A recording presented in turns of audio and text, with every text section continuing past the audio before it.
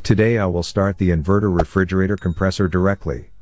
For starting the compressor, having the main motherboard and the IPM PCB board is really important in the Samsung refrigerator. But in this video, I will start the inverter compressor without this main motherboard and use the IPM board only. For starting the compressor, I have made this device. I have installed the device in this box, but I will tell you how to make one in the later part of this video. First of all, let me connect this device to the IPM board. And this will start this compressor. I will connect the device connector to this connector. The PWM signals are given here on this connector, which we get from the main motherboard. It has 4 pins inside the connector. 5 volts, ground, RPM, and feedback. On the 5 volt pin, we will connect 5 volts positive supply. The ground will be kept empty. On the RPM pin, I will connect the ground wire. The feedback and the ground pins will be ignored. Then this PCB will start working. Now I am connecting the device with the connector. Then now let me attach the main supply and the compressor connections. Then on the device input, I will give 5 volts DC supply. I am switching on the power supply now.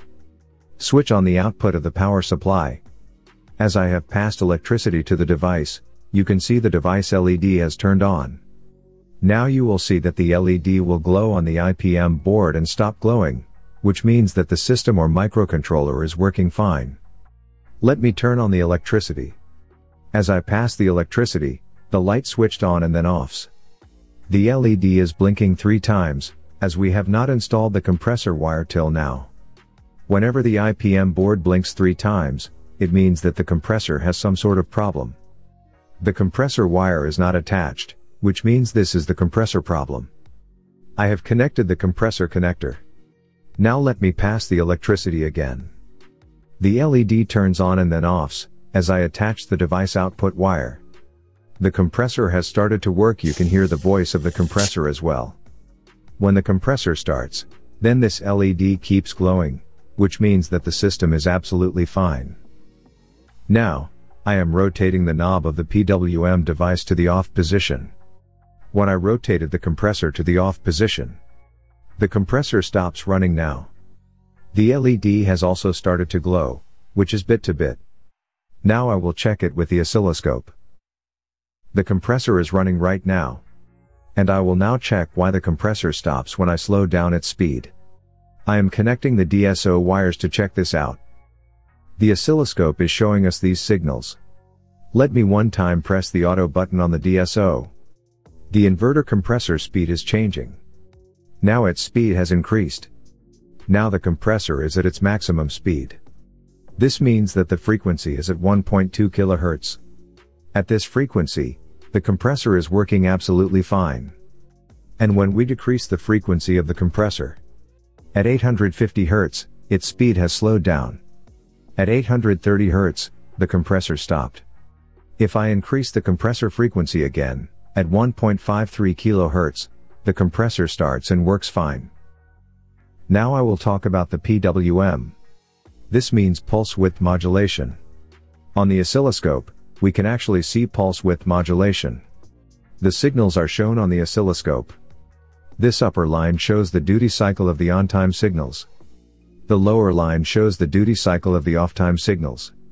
And this is known as pulse width modulation. This means the duration in which the signals are on and off. Let me show you its value. See this, the positive width is getting on for 428 microseconds and the negative width for 168 microseconds. This is called pulse width modulation. Now let's open this device and show you what is inside it.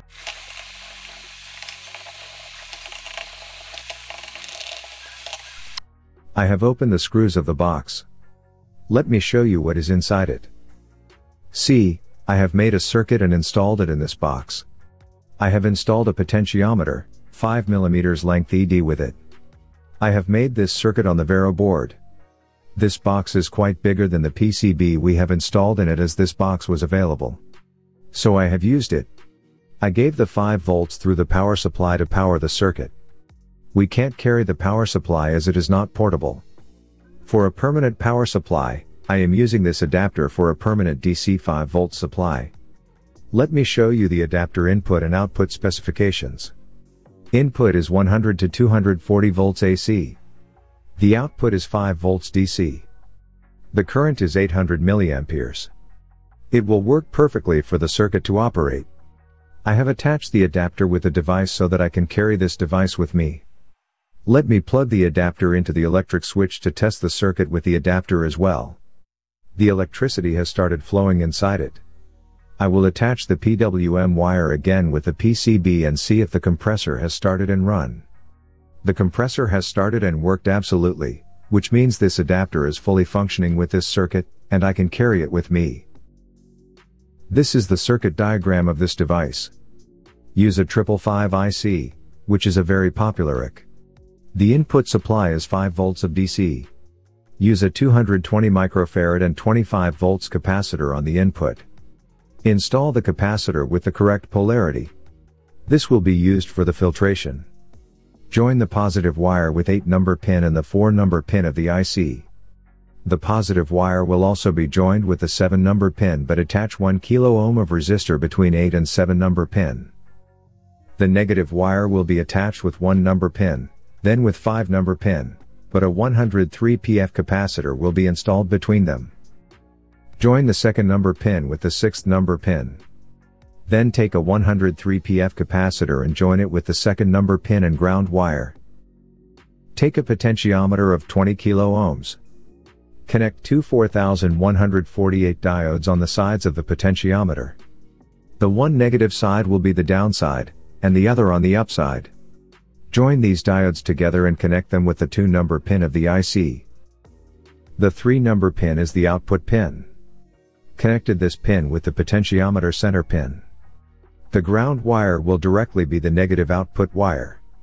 Attach an LED between them, as the LED will indicate whether the PCB is working or not.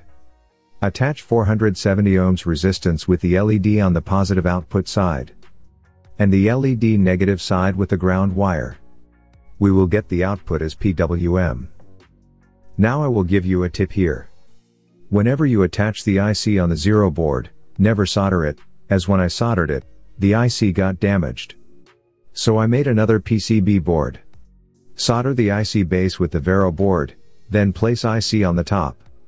The same is for the potentiometer. When I was soldering it, the points were getting damaged. Use this 8-pin base for it. First, check which legs you have to solder. Then attach the potentiometer. I opened one of the potentiometers, they burned out. Then the circuit knot makes the PWM at the output. This is in today's video. I will see you in the next one. Click on the left or right thumbnail to watch the next video and subscribe. It is absolutely free of cost. Thank you.